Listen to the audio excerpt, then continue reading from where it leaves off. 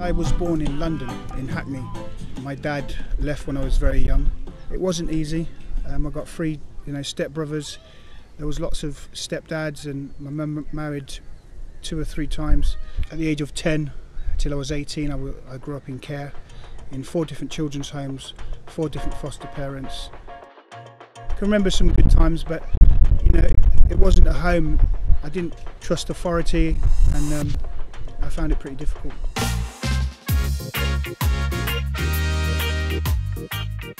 Bob Marley and his music kind of touched my heart and meant quite a lot to me at that particular time, and I found comfort in a lot of the music that was written by him.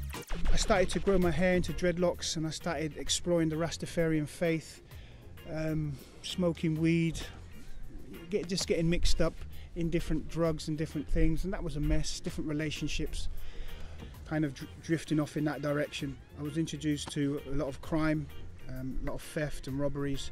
My life was kind of at a spiral stage for a lot of periods, and at the same time I was in college as well, so I was trying to mix everything together, but it wasn't really the lifestyle that I wanted, but it's just one that I was kind of led to.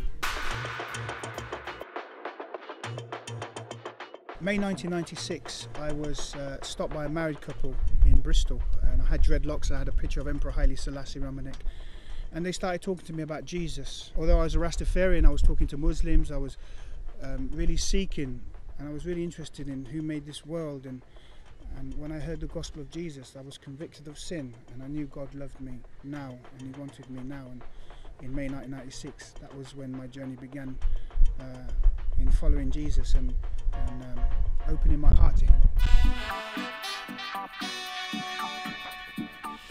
It's been a learning process, drawing near to God and knowing His unconditional love, knowing Him as a loving Father.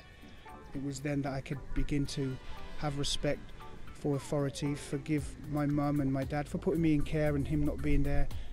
The children in Brazil. My thinking changed, my habits changed. I had a lot more love for people. I wasn't holding a chip on my shoulder. I didn't have a chip, I had a boulder, and I would be disrespectful, but God softened my heart. 2, 3, 4. God has blessed me now. I have a wife and 2 children, 1 on the way. I like to sing reggae gospel, I like to sing hip hop, I like to do covers and change some of the songs that are out there into, proper Christian, loving, glorifying Jesus lyrics.